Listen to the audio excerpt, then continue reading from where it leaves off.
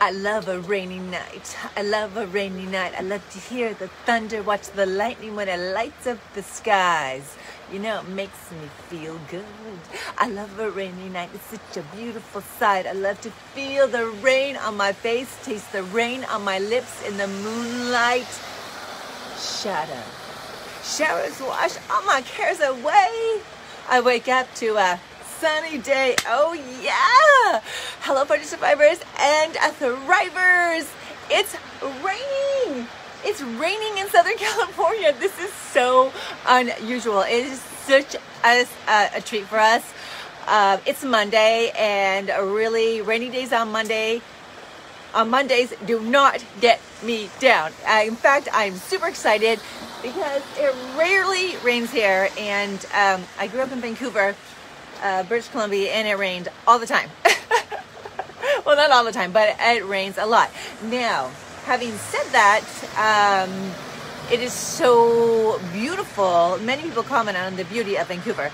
Well, that's because of the rain.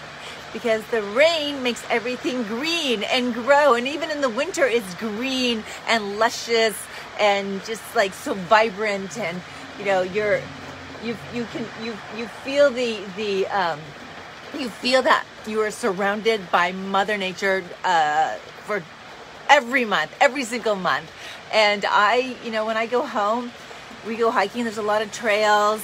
It's just part of it. Like, neighborhoods are connected by trails, and so I usually go for a walk every single day with my best friend and her dog and my children. And when I get into that forest, I can smell my childhood. It's just so comforting to me.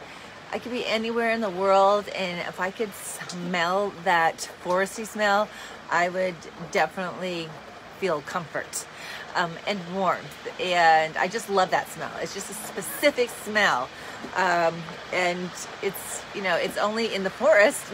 It's a different smell when in the forest here. It's the specific Vancouver smell. Aroma.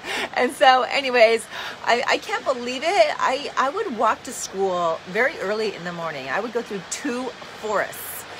This is for high school. And I would meet my friend after the second forest. I go through 2 forests early in the morning, like 7 a.m. by myself. Like, I cannot believe that. Starting at the age of 12.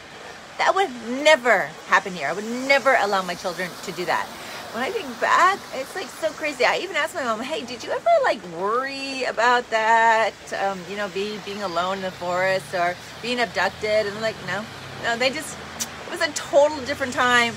And those dark thoughts just didn't come up. Now we know so much. Now we know so many things, and there's so many shows that are extremely explicit. And so, yeah, it's different. But yeah, I was always walking through forests by myself, different times of the day, even at night. Well, not night, but when the sun was going down in the summertime. And then they'd call you, Allison, time for dinner. And then you would like run through the forest and go home.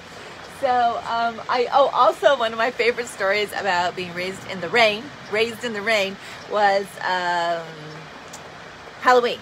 So we would have our costume, and without a doubt, almost every single Halloween, it would rain. North Vancouver represent. Do you remember that? We would have on our rain boots, raincoats over our costumes. And then my parents would like give me this heavy duty Glad bag, the dark green. They put like cut holes in the arms. And so you would be like a walking like garbage bag with your costume poking out at different spots, and you had your makeup in your face or a mask, but I didn't like masks, so I usually had on makeup, and your hat or whatever, your veil, whatever it was. And then we would use pillowcases. Okay, we were recycling way back then, or using something that we could use over and over, sustainable Halloween candy bags. And then we would have UNICEF boxes, okay? And they would put pennies and nickels and dimes. And you'd be like a cow walking. And those UNICEF, I mean, I don't even remember how much it would come up to, but they should be putting in bills, you know, like 5, 10, 50. It would have been much lighter for us, and we would have raised a lot more money for UNICEF. But it was an honor to do that. I always like doing that, but I could just visualize myself in my rain boots, in my costume, in my raincoat. Oh, my umbrella. Let's not forget the umbrella. Then the bag, right? And then the box, the UNICEF box. If you had an accessory for your costume, it would end up like in your pillowcase, probably 5 houses in. But that was pretty much Halloween every year growing up in North Vancouver. Now here it's pretty nice. The weather is usually good, and you can see everybody's costume, and it's quite different.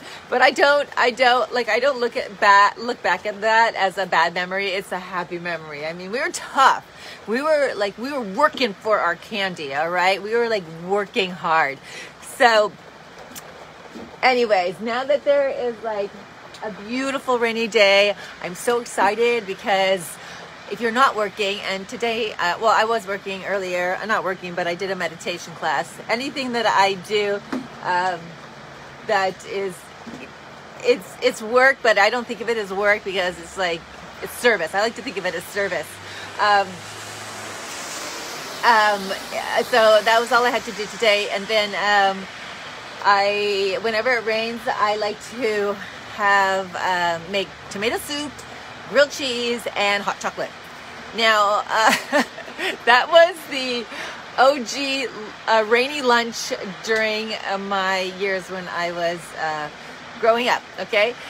Now, I'm lactose intolerant, so I can't have the hot chocolate unless I make it with something else, which is fine, like soy or almond milk, and now my favorite, oat milk. Oh, so yummy, oat milk.